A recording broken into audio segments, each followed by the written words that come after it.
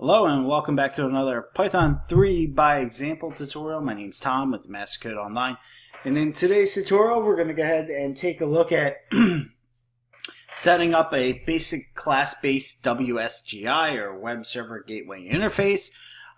So in the previous tutorial right here we set it up using a function. Now we're going to use a class. The server will basically stay the same. So let's go ahead and do this. Let's create a new file. We'll call it class app.py. All right, and in here we're going to go ahead and start writing our program. First thing we're going to need to do is be able to access the make server function from the WSGI ref package. So we'll do from WSGI ref dot simple server import make server. Alright, and then we're going to go ahead and create a class. Basically our class is our web app, if you will. So if you guys worked with Flask or Django, that's basically what we're building here, but ours is very basic because we're going for the most basic WSGI we can build right now. So our web app is going to be pretty basic. So we'll say class web app. That's what we're going to name it, like that. Alright, and we'll just put a colon. Alright, cool. Next thing we need to do is initialize our object or our class. So we'll define the init method. Alright, and we'll say this takes two parameters. First one's going to be environment. Alright, and the second one's going to be response. Response, I spelled it wrong. Response, there we go.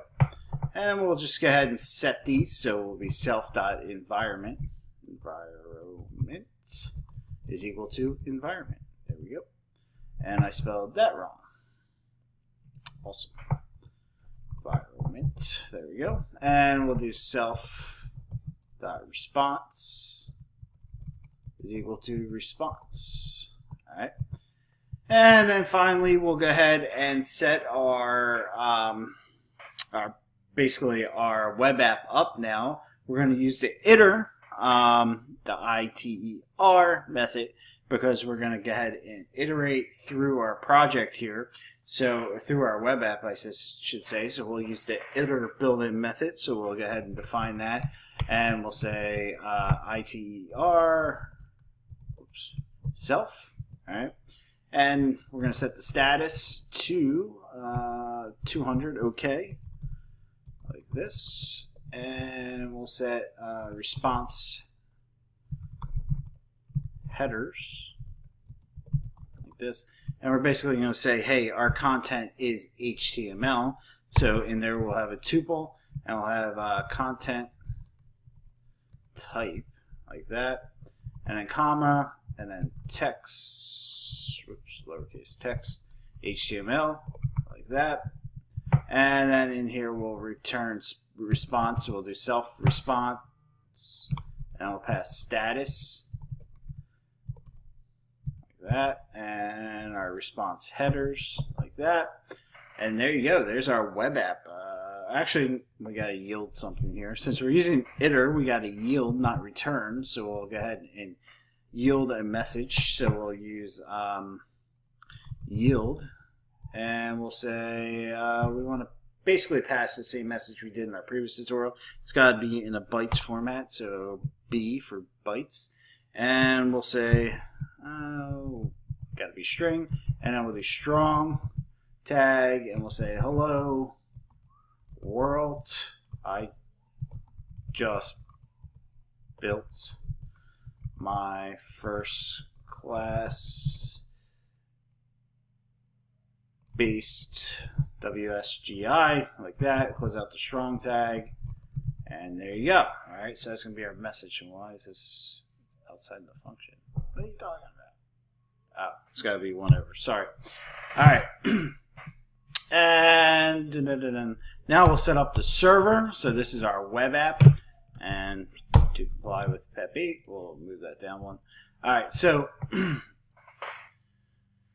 Now with the servers, basically the same way we set it up with the function-based WSGI, we'll just go ahead and say with make server like this. We'll go ahead and pass the host in as default, and we'll say our port's going to be 8000, and our app is going to be web app like that, and we'll set the variable to as server like that.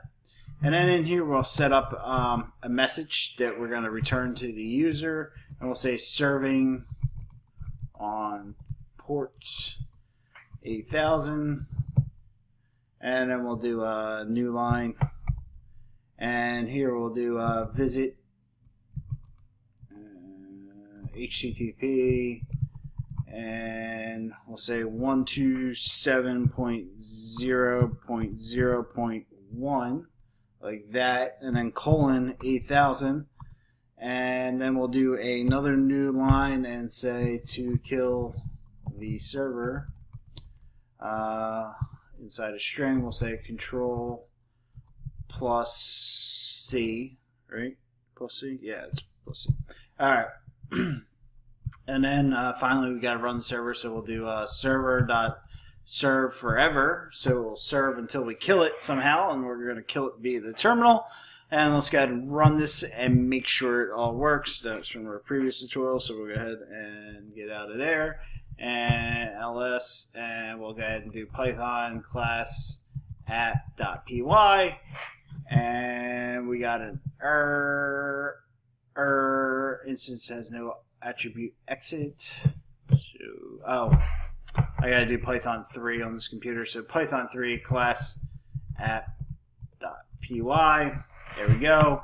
Serving on 8000. Visit this link. So I'll just go ahead and copy that, and we'll go up here, here. Oops, and hit refresh, and there we go. Hello world. I just built my first class-based WSGI. So there you go. Now you know how to build a web server gateway interface using functions, and now you know how to build it using classes. Very simple. All right. In the next tutorial, we'll go ahead and extend our knowledge on this and start building out on it. We'll see what we use. We'll either use the basic. We'll either go with a function-based or a class-based. I don't know yet. I haven't really thought about it.